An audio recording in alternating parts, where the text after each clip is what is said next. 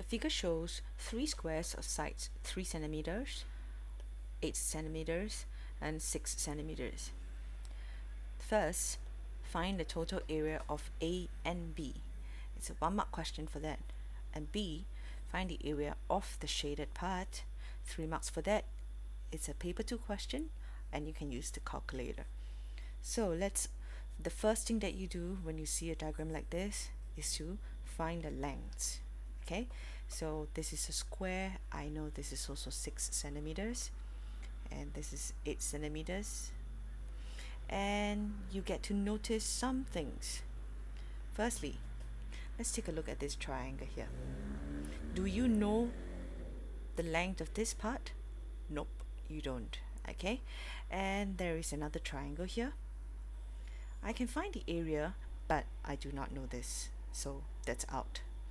And look at the middle part that's shaded. This is an odd shape, like a trapezium kind of shape, right?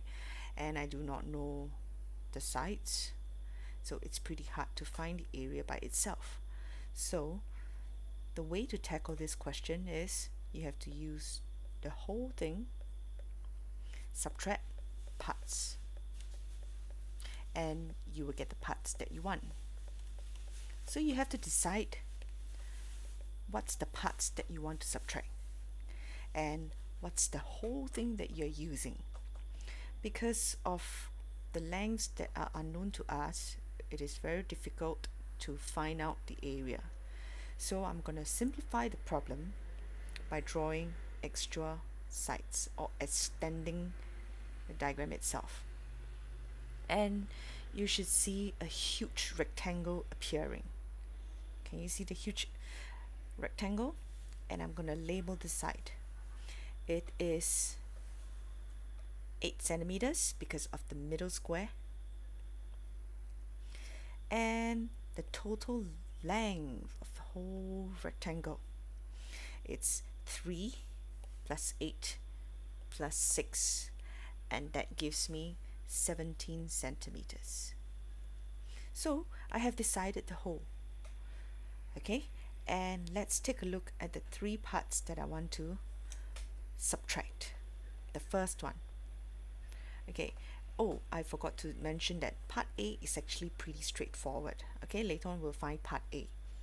So the first part is this, which is a triangle consisting of A and B. So this is the first part that I'm going to remove from my entire whole rectangle. Okay, this is the whole rectangle, and if I remove this, and the second part is this rectangle here. Is it possible for me to find the area of the rectangle?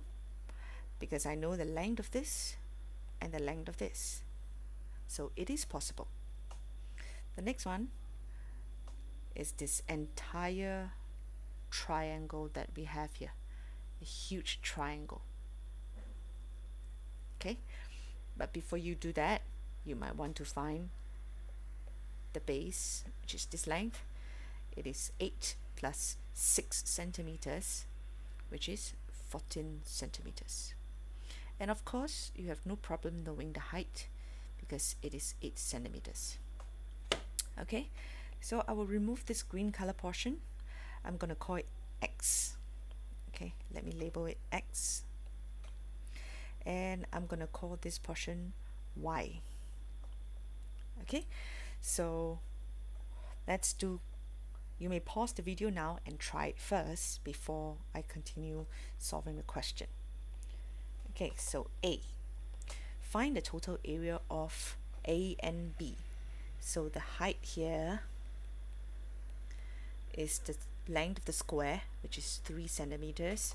So applying the formula to find triangle, half times base, the base is 8 plus 3, which is 11 centimeters. So half times 11 times 3, and since you can use the calculator, the answer is 16.5. You should have no problem doing the first part of the question. Now B. Okay, so back to our this formula that we have here, the whole thing. So I'm going to find total area. So total area, let's focus. 17 centimeter the length, and the breadth is 8. So 17 times 8. I'll find the area of the biggest rectangle that we have here, which is 136. Okay, now let's find area of X, which is this green color portion highlighted here. So this part is 3 centimeter because of the square at the bottom is equal length. And now the length here, what is it? Now if you compare, 3 is here and the whole length here is 8 centimeters. To find this red color portion, I have to take 8 minus 3. I get 5 centimeters. So since this is a rectangle, it's 3 times 5, which is 15 centimeters square.